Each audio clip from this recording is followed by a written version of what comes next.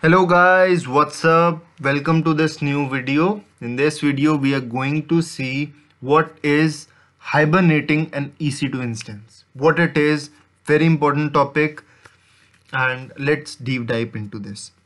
So, what is this hibernation means? Okay, so first of all, I'll tell you that why animals and animals like rats, squirrel, these are all going to hibernation when lot of snow is there. Okay, in winters, lot of animals are going to hibernate. Ants. Okay, these are the things. So what they will do, they will go on for some time and resume back to its state. Okay, they have resting for whole winters because for the hibernation they have all the food available in their nest. Okay, so what they will do in hibernation, they will go to their spot and hibernate themselves, and when winter's gone they resume back. Okay, and do the same process. Okay, in the similar way, if you have an EC2 instance up and running and OS operating system is up and running, you need not to restart the full process again and again. You can do one thing. You can enhance hibernate an instance. You can enable this service, and what you can do, whenever you make the hibernation of that instance, okay, you can resume back to the same state that you have been hibernated. Mark this point, state. Okay, what is this state means? Because whenever you hibernate a state, okay, whenever you hibernate a state, it is resumed back to its original, like the same OS. There is no restart. Okay, there is no restart. Normally what you can do in your laptop, you just perform some operation, shut down, okay, and when in the next day you resume back to the work. So the whole loading process, the booting system, it is very time consuming. We don't want that. What we need to do, we just hibernate, and in the next morning we want the same operating system. Again, take an example.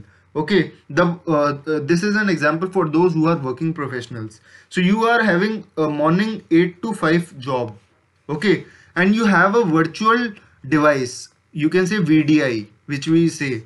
Okay, so for 8 to 5, what happen is your operating system, the VDI, okay, virtual device interface, that or your company device is active and running. Okay, whenever you connect it to a cloud.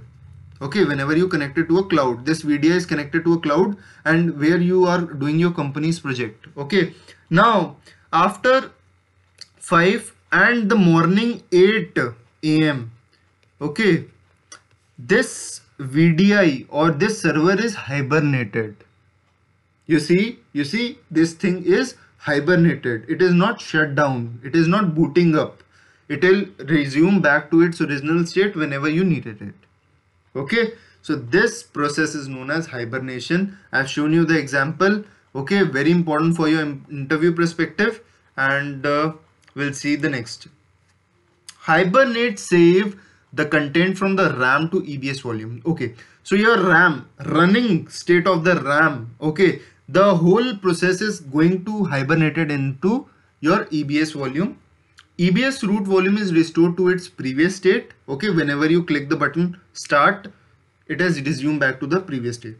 The RAM contents are reloaded. Okay, the process that were previously running on the instances are resumed back to the original.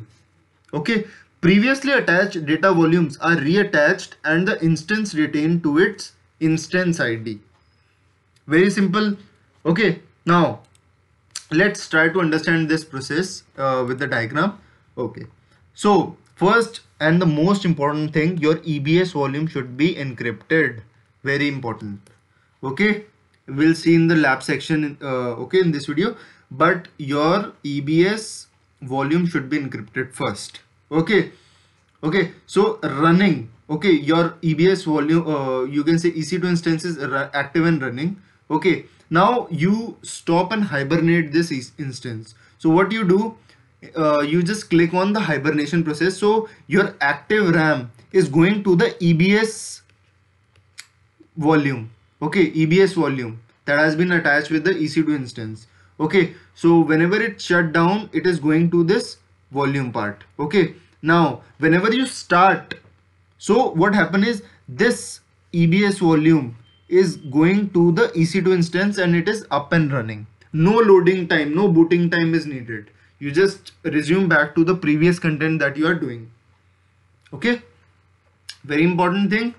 Okay, so I hope you get an idea. Now we'll see the whole process in the lab. Okay, actively how to hibernate these things. So we are in this lab, and let's start this EC2 instance. So I'm here in this dashboard. Okay, let's launch our EC2 instance. Okay, very easy guys. If you follow these steps, you will able to get straight into the company, whatever your dream company is. If you want to learn, okay, just follow the process. Okay, you can say that test hibernate. Okay, you just click on this. We can assign a key value pair test that we have given. Okay, or you can create it also. Good. We access these security groups. Let's assign a subnet. Okay, good. Everything is up and running. One thing I told you, your volume should be encrypted. Okay, just go to the advanced settings, just go to this volume section and click on this encryption. It should be encrypted, and KMS keys, you just need to give it default. Okay, this process you need to understand. Okay, just go to advanced settings, advanced details.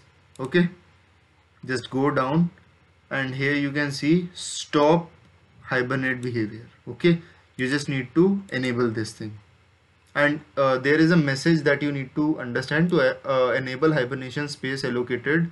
Okay, first thing, your root volume should be store the RAM. Okay, and the root volume should be more than the RAM. Okay, if your RAM is 1 GB, your EBS volume should be at least 8 or 9 GB, means it is should be greater than 1 GB, it is mean to say.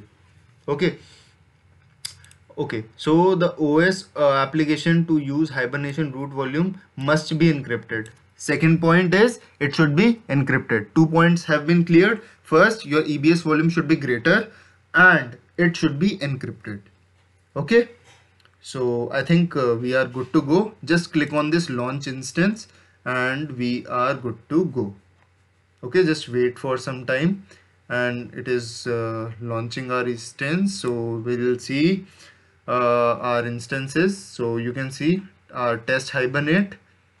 Okay, so let's wait for this to make running and active. Okay, just wait for the time. Okay, so our test hibernate is up and running. Okay, just need to connect with this. Okay, and let's see like what is the uptime of this instance. Okay, how long it is running up and active. Okay, just wait for some times to establish a connection. So our application is connected with the console. So let's check the uptime of this instance. You can see the uptime is 0 minute. Let's wait for some time and make sure that this uptime is having some value like 1 minute or so. Okay, just wait for some time. Okay, just click on this uptime and wait for, you can see 1 minute.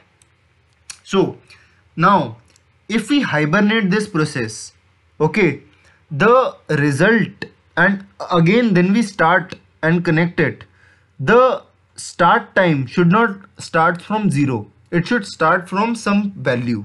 Okay, because we have hibernate this process, we don't want this to be get resumed back. Okay, so what we will do, just click on this cross, just go to this instance and here you can see instance, and you can see Hibernate instance. Okay, just click on this Hibernate, click on this Hibernate. Okay, just click on this instances and you can see it is stopping. Okay, just wait for the time it has been stopped fully. Okay, so you can see it has been stopped fully. Okay, just click on this and we just start this instance. Okay, you can see this is up and running. So wait for the time it has been running, because only then we can able to connect this. So guys, you can see it is up and running. So just click on this and connect, and you can see just click on this connect. Okay, so it is establishing a connection.